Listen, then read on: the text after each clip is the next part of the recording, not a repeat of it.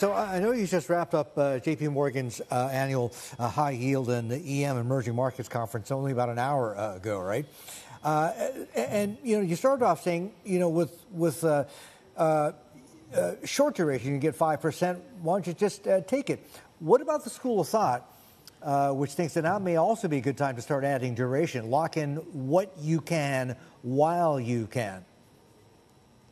Well, I think, though, that what everybody is saying is that this is going to take some time to play out right now, that they may not have to have that opportunity, but you still have just more communication to come out, more data points that we're looking for right now. So 5% for short duration seems to me like a pretty good place to be. I mean, we're more neutral on duration right now, but I don't think that there's anyone feeling that there's a rush where they necessarily need to go long duration.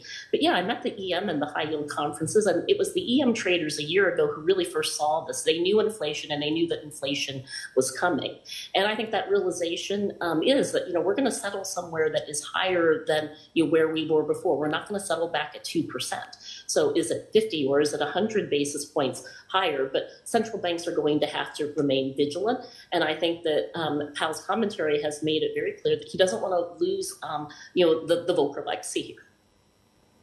The prospect that we could see the Fed terminal rate up at 6% or even potentially north of that, what does that mean potentially for EM, emerging market assets? Because traditionally when that's happened, when we've had high rates as well as a strong dollar, that's basically made EM assets a lot less attractive.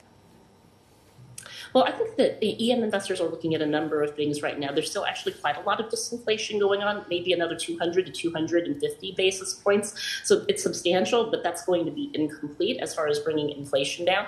I think China reopening is still a bigger factor for emerging markets right now. There was all of this euphoria in January. The markets moved, particularly commodities and equities, and now there's been all of this disappointment. And some of the China reopening numbers will play out more in the second quarter of the year. I mean, we're still looking at 6 to 7% growth for the first half of the year in China. So I do think, though, that the more that we look at this cycle, though, it does mean more uncertainty, for emerging markets. Anytime that we are talking about these kinds of moves from, the major central banks. So I think that, risk appetite is going to remain, really quite cautious here. It seems more cautious on the corporate sectors, some willingness to really look selectively at emerging markets, at some of the local markets.